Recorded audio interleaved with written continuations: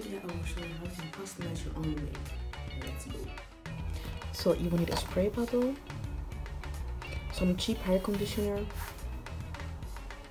and some hair clips.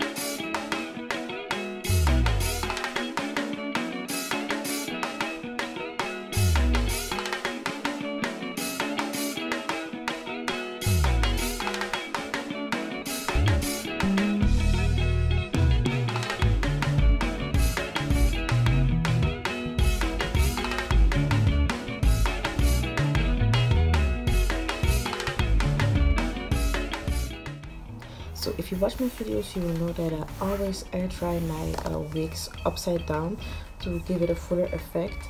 This actually gives the same effect like if you would use a diffuser. So I did this overnight, but you can also do this in like 8 hours in front of a heater.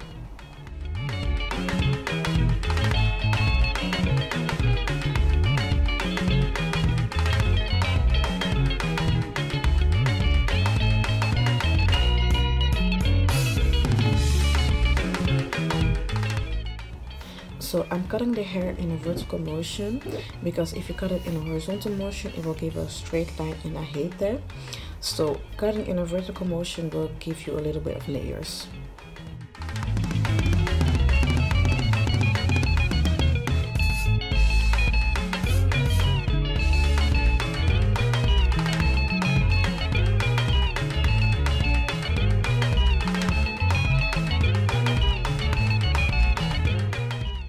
So these are my final results. Thank you all for watching, and don't forget to like, to comment, to share, and to subscribe. Be blessed.